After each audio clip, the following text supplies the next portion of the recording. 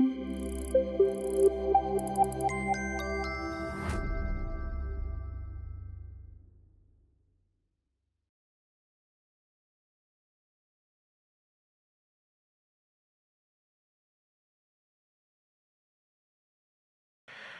thank you everyone for being here on this last afternoon of the conference. It's been an amazing conference so far. It's my first time attending Rails conference and speaking at one. I am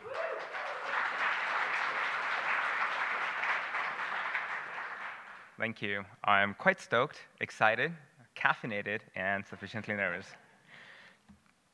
So, incidents happen. You know, unpredictable things happen with computers in production, and humans are paid to help resolve them. Some are quite stressful, while others are fairly all right. A small audience engagement activity. How many of you have written code as part of your application that has behaved in an unpredictable way or resulted in an outage and caught you off guard? Great, almost all of us. That's great, because bad things happen in production all the time. And is anyone on call right now? Okay. Hopefully not, but if you are, and if you get paged, it could be a fun conference activity to maybe live debug a page together. I'm only kidding. All right, that's great to see. Today, I'm not going to tell you how to write the most perfect Rails code or Postgres queries so your application never faces an incident. I don't claim myself to be an expert in either of these technologies. I, however, love Rails, and I love Postgres. And I also love outages. Of course, I don't love outages result in a potential customer impact or customer unhappiness or business impact. However, I think that's also what makes them so meaningful, because these production incidents provide you with a unique opportunity to improve your current state of systems and processes for good. And if you really want, there can be a lot to unpack about all the contributing factors that lead to an outage. Outages where you come out feeling like you learned something new about your system are usually my favorite ones, because it feels so rewarding. And that's what the session is about today. Amongst other things, I'll be sharing a bit about a production incident where I came out feeling, you know, I'm glad it happened. Once in a while, you want an incident that forces you to think things from first principles. The incident helped identify some very interesting edge cases and prompted us to rethink parts of our system in a way that will scale much better using some interesting Postgres and Rails concepts. So let's go over a few things that we'll cover today. I'll be talking about some really interesting work all my talented teammates and I did at Tynes. We'll start with discussing an incident where we lost all our dynamically scheduled customer jobs and how a very interesting edge case led to that scenario. I'll also discuss the lessons we learned and how we went back to first principles in designing a system that was more predictable and scalable using some interesting Postgres techniques. I'll also cover different kinds of locking mechanism in Postgres and what worked well for us, especially skip log and some interesting ways we find it to be quite useful. Next, we'll talk a bit about advisory locking and how we can use that to synchronize concurrent application workloads without running into any lock contentions. If you were in the off to the races talk right before this one, some of this might feel a little similar. Lastly, we'll end the talk by talking a bit about timeouts, one of my favorite topics, and some useful patterns for auto-healing applications in production when a connection issue occurs in Active Record. My goal for today is to leave you with some really short, simple, and actionable takeaways about Rails and Postgres. While it's definitely possible that everything I shared today may or may not directly apply to you, but I hope that you still come across something new and informational today. I'm Shayon. I've been programming in Ruby and Ruby on Rails for about 10 years now. My very first experience with Rails was working on a Google Summer of Code project, for those of you who are familiar with that. And then there was no stopping me after. These are my social handles. If you would like to stay in touch, stay connected, find me on the interwebs, that's where you can reach me at. I live in Cambridge, and that's my dog, Ollie. I just need an excuse to insert his photo wherever I can. His name may or may not have been derived by the shorthand form for observability.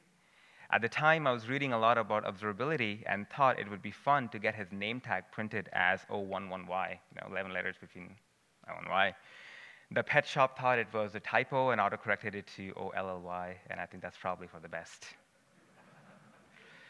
On to some more serious things, I work at Times on the platform engineering team. Times is a no-code automation platform for security teams. We have customers from startups to Fortune 10 companies. We like to use Rails for all our business-critical operations that our customers rely on. So let's dive right in. This is something that happened at the fall of last year when our support team got alerted by a curious customer of ours who were expecting a certain job of theirs to run on Times at the hour mark, but didn't. Before diving in too deep and discussing about the incident, I want to give you a quick context on how Times works. At a very high level, Times setup is not very different from your modern-day Rails application. It has a front end with React, Relay, GraphQL, and on the back end, it's Ruby on Rails. It's primarily a monolith with different invocation points for certain application workloads, like for a web service, a bunch of worker services, and some cron scheduler services. It is deployed on multiple containers that can be horizontally scaled out and vertically scaled up. For database, we use Postgres, and for caching, we use Redis. We also use Sidekick for processing all our async workloads. Something to note, Times is a multi-tenant application, and for enterprise customers, we also have the ability to spin up Times in a single clustered mode, which means each customer gets their own dedicated database, Redis, a VPC, subnet, the whole deal. So this is a screenshot of how one of the product screens looks like within Times. We call this a story. A story has the ability to have many actions with different characteristics. You can connect one action to another, and events generated from any previous action are passed down to the next action. You can perform and receive HTTP requests. You can massage the data in many different formats using our built-in formulas. You can talk to third-party APIs, send emails, and much more, all without having to write any code. And I promise that's the last time I'll talk about Times as a product today. Now, here's an example. The story is responsible for querying a list of Cisco security advisories, looping over them, deduping any advisories based on certain logic present inside the deduplicate events action, and then depending on the result, it'll accordingly trigger an email to either the WebEx customers or the UCS director customers in this case. Very simple, right? Now, I need some way to invoke this story. Let's say I want the story to run every hour, because my compliance team has told me that we need to respect our SLAs for any critical advisory discovered. So we need to make sure the emails are out in a timely fashion. This could go to Jira, GitHub, anywhere else on the internet. For now, we're just going to send an email. And this is what the data stored in the database looked like at the time in the actions table. Along with other information related to actions table, we would also store the cron equivalent of when that action should run and how often, and if there was a preferred time zone. Now that you know how the data is stored, let's talk a little bit about how an action that needs to run on a certain time is scheduled. There are a lot of ways to schedule a job with Sidekick. We use a popular gem called Sidekick Scheduler. When scheduling jobs, there are two kinds of jobs. The first is static jobs. There are a finite set of Sidekick jobs defined by a YAML file. These are primarily internal jobs that run on a schedule. Here's an example of running a job that keeps the gravitars fresh every hour, and every 5 minutes, we send some data to our analytics store.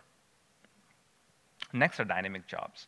You tell Sidekick Scheduler that the system also wants to work with dynamic jobs by setting the dynamic attribute to true. By setting the dynamic attribute to true, Sidekick Scheduler spins up an internal thread that runs every 5 seconds to see if any new jobs have been scheduled. If so, it accordingly enqueues the job in Sidekick. Sidekick Scheduler uses Rufus Scheduler, another popular gem. For the purposes of this talk, I won't go into too much detail on how the internals of Rufus Scheduler works. So how do these dynamic jobs get scheduled? When a new dynamic job is added or updated by a customer from the UI, like we saw before, we append the same in Redis, just like we do in our primary database in Postgres as well. So it is available to be queued by Sidekick Scheduler. We use this helper function exposed in the Sidekick module by Sidekick Scheduler called set_schedule. Behind the scenes, it appends the job in a Redis set.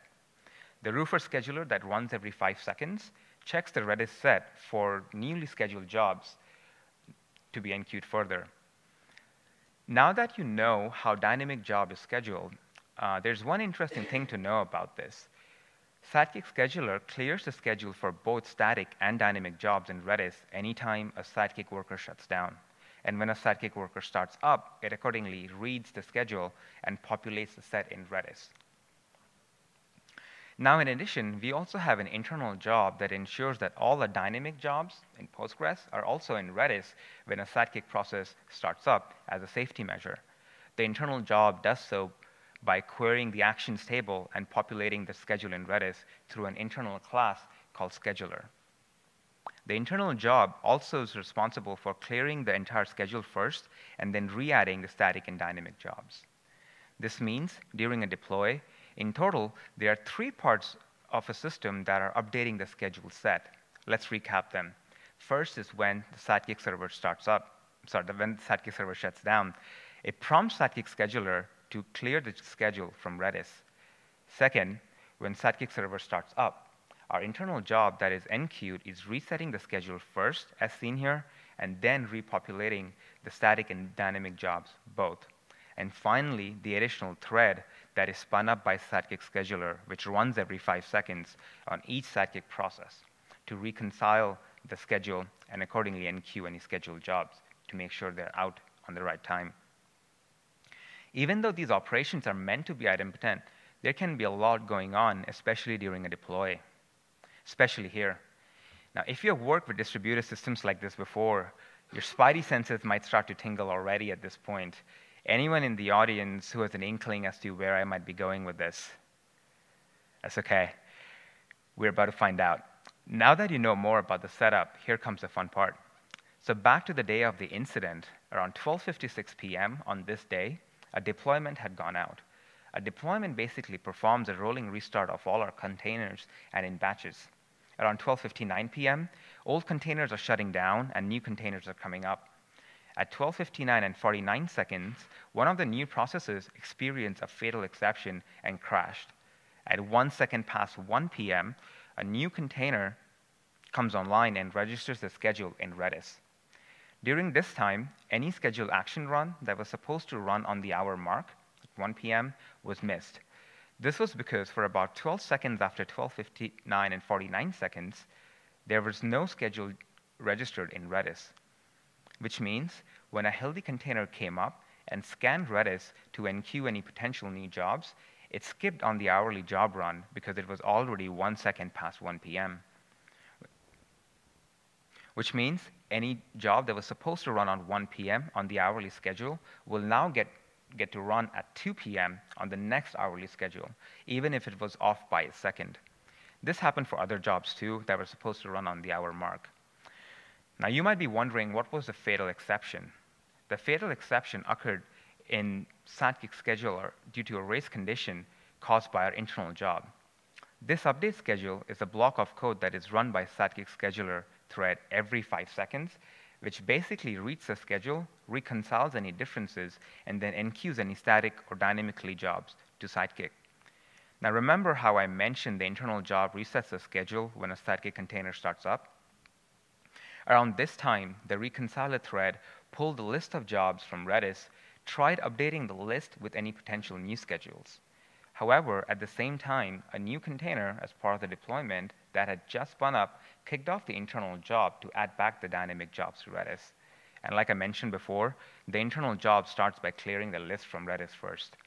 The timing of clearing the list in Redis from the internal job and the reconciler thread trying to update the schedule in Redis overlapped, and the reconciler thread crashed hard when it couldn't correctly reference the list of jobs in its in-memory hash.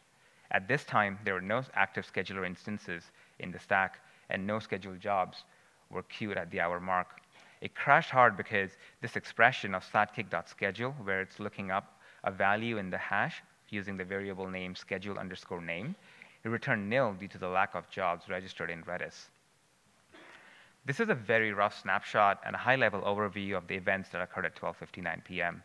A process that is shutting down is clearing the list from Redis. Next, a new container coming up has enqueued the internal job. As I mentioned before, it does so by clearing the list from clearing the existing state and repopulating the updated list from scheduled jobs again. All the meanwhile, the reconciler thread from any existing container is querying Redis to also read from the schedule and enqueue jobs. Had this happened at 12:20 p.m., we may not have noticed this, also especially since for systems like this, it's more common for customers to schedule an hourly job rather than to schedule a job at 18 minutes past 12 p.m. And that was the incident for today. It took us a few days to piece all these details together. For most part, the system has worked fine in the past as well. However, after we concluded the incident, I was glad we had it. As you could probably tell, a lot of things had to happen at a very specific time from different parts of the system for us to observe these conditions, and we came out learning a lot about the various contributing factors. We knew that this was not the most perfect scheduling system out there and had plans to make it better, but now we have even more urgency and enough reason to proceed. So where do we go from here? Back to first principles. We know the shortcomings of our current system and know that we would like to improve it significantly. So let's start out by building a small list of requirements from a new potential system. As a product offering, the lowest denomination we support are per-minute action runs, which means you can schedule your job from the product like we saw before to run every minute or less frequently, so every hour, every 6 hours, every day, and so on. We'd also like to have less moving pieces that update a central piece of the system from unintended code paths. We have a lot of customers who run Tines in their own self-hosted cloud or on-prem environments, which also happens to be a nice forcing function for when considering what new technology we would like to introduce to our stack, so that it doesn't incur any operational pain on us or our customers in production. I'm also a big fan of boring technology. What I mean by that is introducing any new technology comes at a cost like engineering time, training and learning, operational cost, and so on.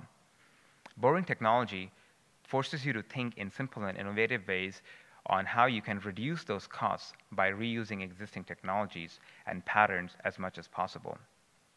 Lastly, we also know that it's okay for the action runs to be slightly delayed than being completely dropped. In other words, it's okay for the scheduled hourly job to run, let's say, 10 seconds late instead of missing the entirely hourly job mark altogether, like we saw before. This is where our new scheduler system comes in. And the idea is we'll still continue to use Sidekick Scheduler for all our static jobs. It's doing a great job at it. In addition, we now use the new scheduler system for all the dynamically scheduled customer jobs. We decided to use Postgres as the primary source of truth for all schedules and their subsequent runs. Every minute, we run a Sidekick job, enqueued by Sidekick Scheduler, that acts as a fan-out job. It queries the database for any action runs that are supposed to be executed at the current time window, and accordingly queues those jobs to be processed by Sidekick. We now have a new static job. Let's call this the new fan-out job. It runs every minute and pulls all stored customer scheduled jobs in the table that should be run now at the current minute, and then calls the instance function name run on the call run for each action schedule object. And this is what the function name run looks like. It has a safety check to skip run if the value for the next run at column for the action schedule instance is past the current time, because it'll just get picked up on the next run. Next, we calculate when the job should be run next and persist that on the action schedule row, and then accordingly enqueue the job. That said, we do have something very interesting going on here. Here we are using something called optimistic concurrency control.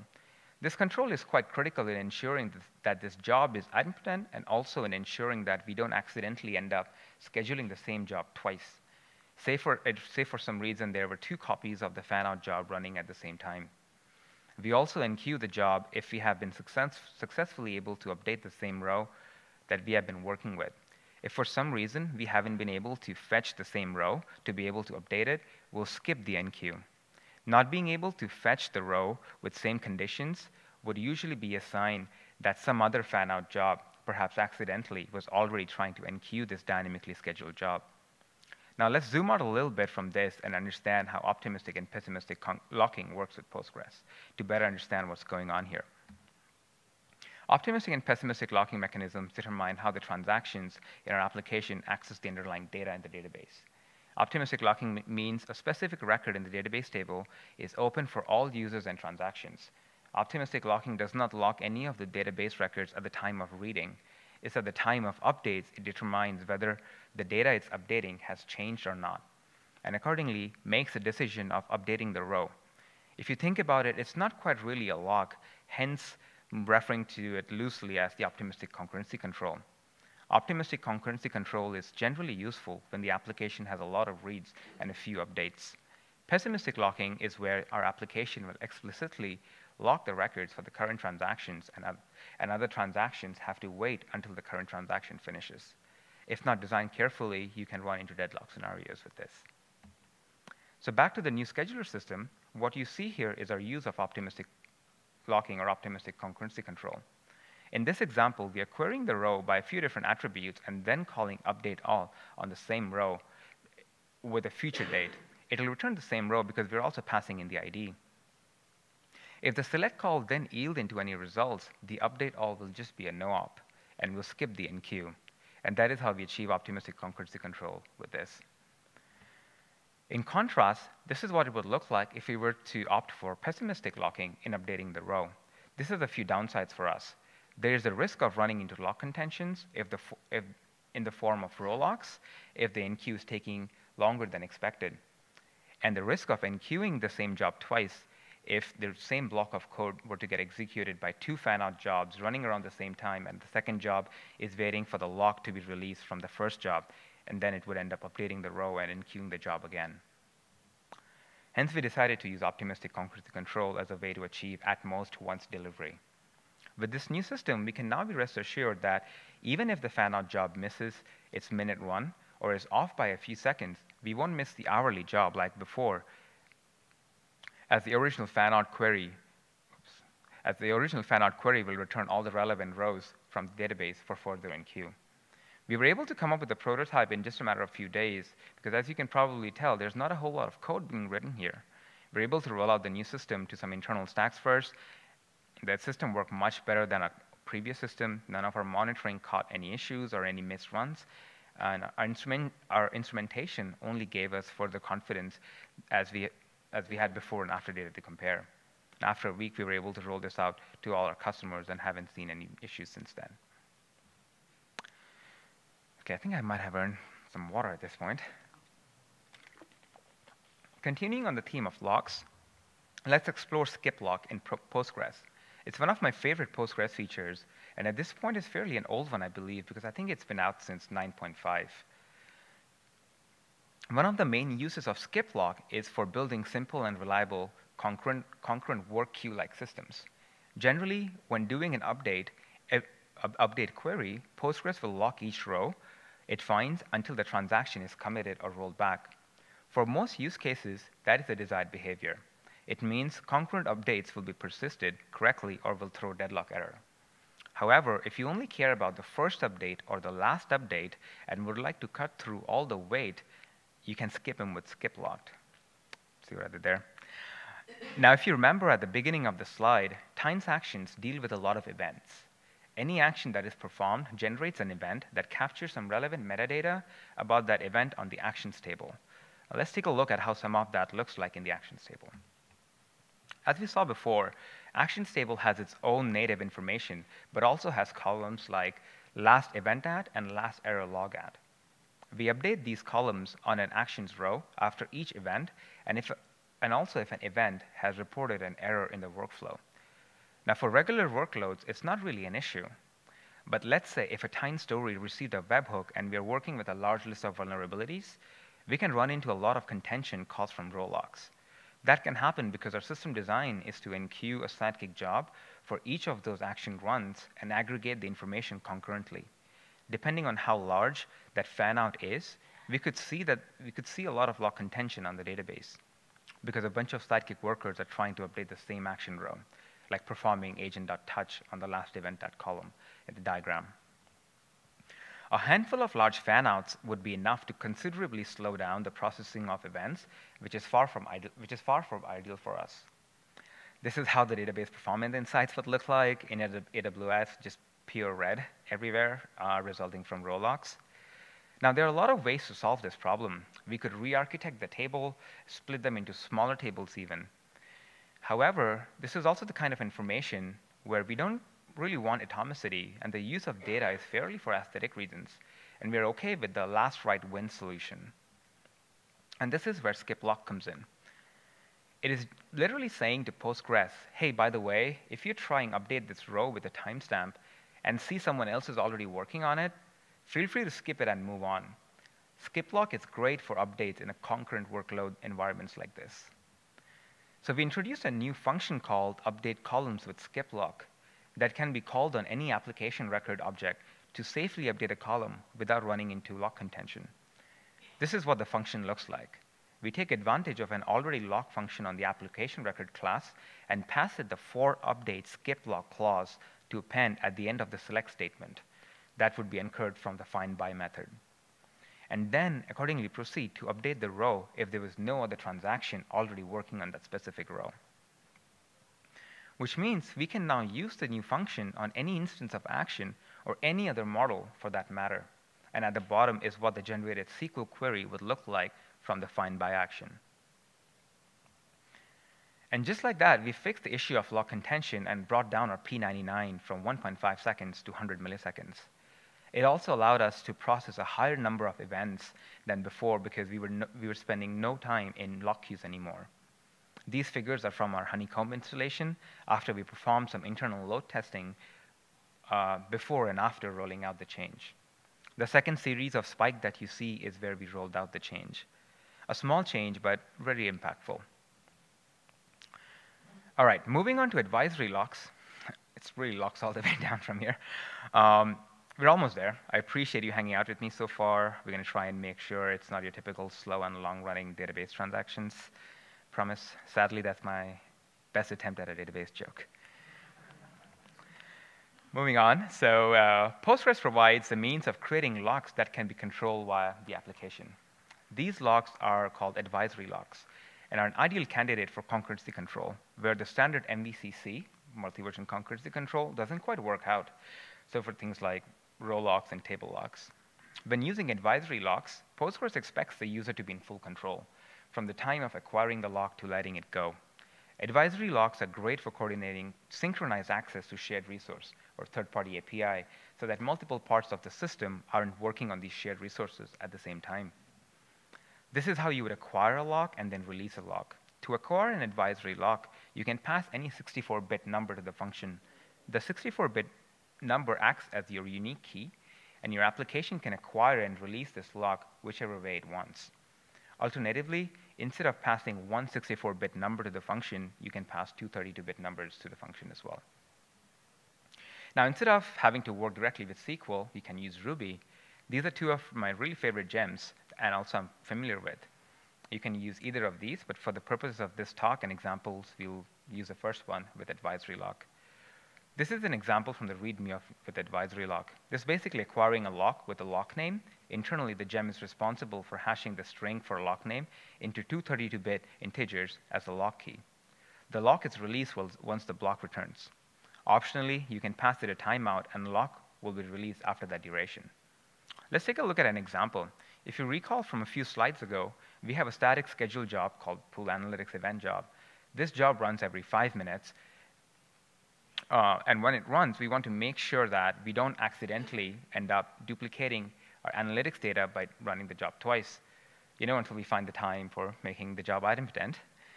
With advisory locking, we can do something like this. Here, we wrap the sidekick job in a block with advisory lock with a timeout of 30 seconds. If another sidekick job is unqueued and run, it'll check if the advisory lock is already in-queued. If it already is, then it won't perform anything inside the block and simply return. Now we can go back to our Jira board and make the job idempotent again. Of course, it's worth considering the safer timeout limits based on how long the job takes and what level of job time and timeouts you're comfortable with. Now, for the last chapter, I want to leave you with some really lightweight operational tips and best practices for Postgres in production. Starting with timeouts. I would just put timeouts in your queries. It's much better to have a single query timing out than one slow query occupying 100% of your database resources and affecting other parts of your system. If you use PG Bouncer or similar connection pooler, you can pass it from there, or you can set it inside your Postgres config as well. I like setting it from the database.yaml file as it applies to all the connections coming out of the application, and is also quite easy. And as you can see, here we are setting a statement timeout for all queries, a timeout for how long a query should wait trying to acquire a lock before giving up and throwing an error, and lastly, an idle in transaction session timeout so that we don't have a lot of lingering idle transactions in the database. These figures are just an example. You can start here or perhaps even higher depending on your application and start working your way down or up. Next are connection pools. Let's say your database failed over in production and also recovered on its own. Depending on how busy your application is, chances are that all the connections in your application connection pool are stale now, as they're probably pinned to the previous writer instance before it failed over. They are now failing with errors like unable to perform update in on a read-only replica. To recover from it, usually you need a rolling restart of your application processes for it to successfully recover. While it's certainly fine, it would perhaps be nice for the application to auto-heal on its own and not having to require a manual intervention. At times, we are always looking for ways in which application can self-heal and be resilient to scenarios like this. We solve for this issue by monkey patching active record and doing something like this. This is not the entire patch, but just a part of it, and I'm intentionally being a bit hand-wavy about the function names also. So wherever an exception is raised that matches a common set of exceptions which are raised by Postgres during a failover, we flush the local connection in the hopes of removing any stale ones. Next, if a query is not in transaction, we also attempt to reconnect and retry the query with a backoff so that we are not stuck in an infinite retry loop.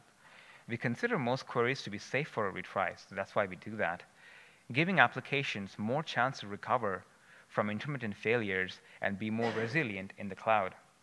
And if a query was in transaction, we simply re-raise the error after clearing the connection so that when the same worker or thread or the process is about to make a new query, it can perform the query by creating and checking out a connection from the connection pool. And that is how we are able to achieve the self-heal or the auto-heal in production, because the connection pool will keep checking out new connections for any query until the database is back up. And new queries from that point will start working on its own without requiring any manual rolling restarts. If you'd like to check it out, we have open sources recently as a gem also. You can find it at github.com/tine/railspg adapter. The code looks a little different from what you saw, but it behaves similarly. That said, there's some really interesting work happening in this area thanks to the Rails core team and Shopify, where Rails will soon have the ability to perform reconnect and retries on its own through some opt-in flags. So keep an eye out for this place in this area. And that is all I wanted to cover today. Just to conclude, today we discussed about a gnarly and hopefully an interesting incident. Looked at some simple uses of optimistic and pessimistic locking, skip lock and advisory locks. We talked about some operational best practices like timeouts and reconnects. And if you have made it this far and I haven't bored you to sleep, thank you. I really appreciate you. And a special thanks to Noel, Serena, Connor, and my team, Team Carbon at Tines, for their help with my feedback and CFP reviews. If you are curious why a platform team is called Team Carbon, feel free to find me after. I'd be happy to tell you. And finally, one last plug. If you have enjoyed learning about some of the things I've talked about today, we have a few open roles at Tines. There's a lot more exciting things we are doing across product and engineering. So feel free to check out the careers page. I hope you found this talk useful. Once again, if you'd like to get in touch with me, these are some of my handles. I'll be hanging out here in the room and outside if you have any questions for me. Thank you.